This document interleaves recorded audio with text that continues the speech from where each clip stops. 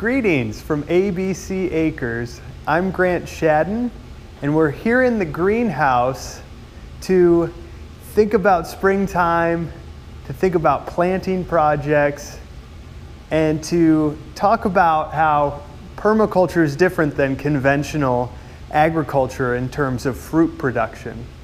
It could be nut production as well, but most people have fruit trees in their yards or go to you-pick apple orchards, at least in this area of the country in the fall.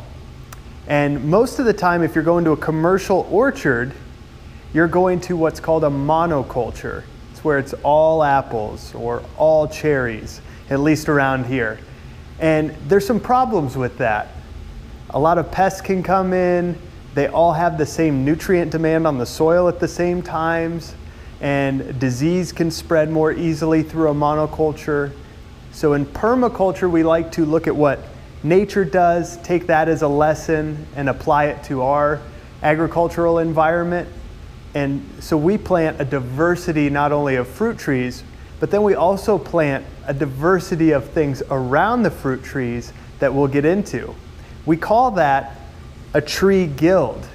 And a guild is an assembly of plants that's working together to fill each unique function that strengthens the system and leads to greater productivity of our tree, but also greater stability and resiliency, reducing the need for external inputs.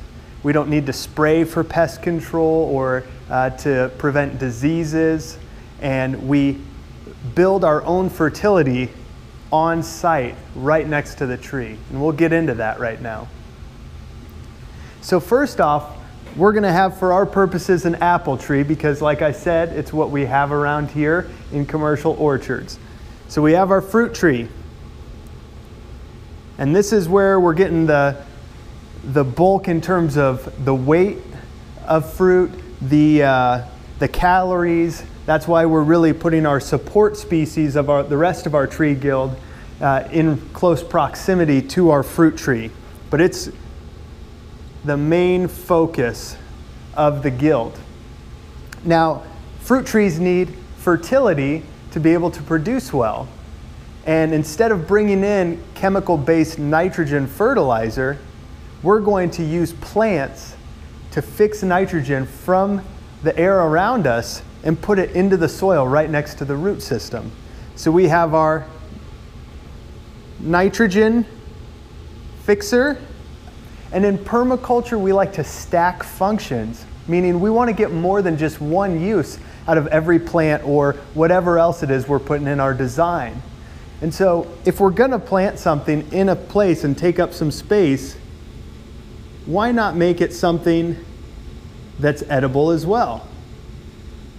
Here in our area, we really like sea berry.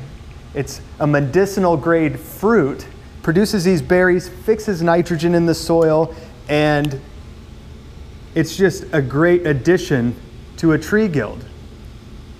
So we're getting multiple uses out of this plant. Next, we need more than just nitrogen to create healthy soils and so healthy trees. So we plant things that have deep tap roots, and they go down deep in the subsoil and they mine those nutrients, pumping them up into the body of their plant. And then we can use that to cut and place as mulch around the base of our tree, or just to let nature take its course.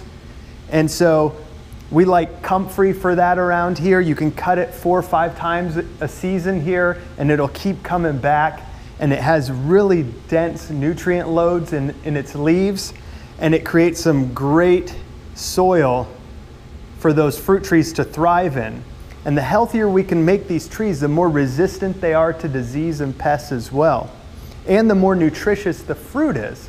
So once again, we're getting several benefits.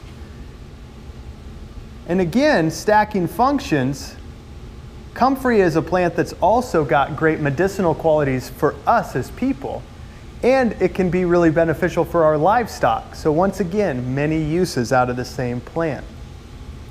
Now, we also need our pollinators to come and pollinate those blossoms that are so lovely in the springtime to produce our fall fruit.